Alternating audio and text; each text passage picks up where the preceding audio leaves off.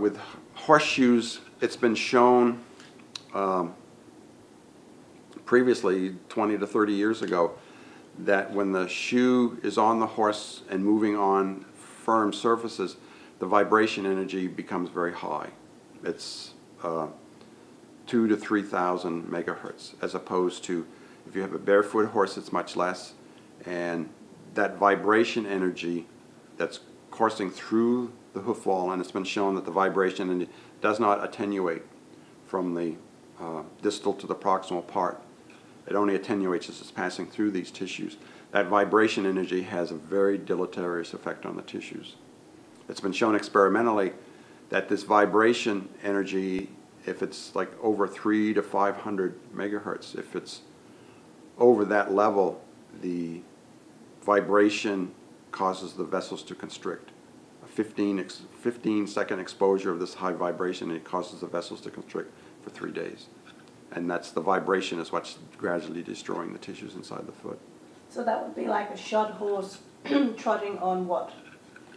A very firm surface, hard rock, driveway, asphalt, tarmac, this sort of thing.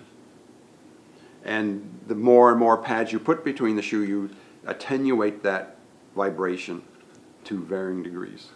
But it's the vibration that's actually gradually killing these horses. And then when you have that, depending on where on the foot you're putting the load. If you got the shoe, you're loading the hoof the 100%. And again, I believe most of the weight should be on the solar surface. It's just biomechanics. So you don't dislike horseshoes because they prevent the hoof from expanding and contracting? No, it's the vibration. These researchers out of Denmark have shown that the vibration is very high when they're on these hard surfaces. And they concluded that horses that have shoes should not move above a walk on these hard surfaces.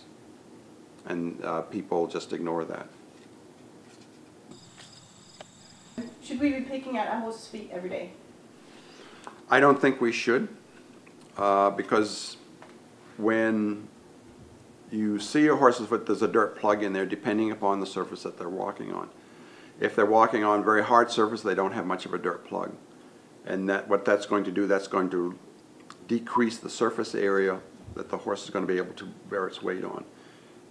And by having some sort of dirt plug in there, which is going to be whatever's in the barnyard, sand, dirt, small stones, pea rock, and manure, whatever you have, that's going to fill this up, and that's going to act as a cushion or support structure for the solar surface of the foot.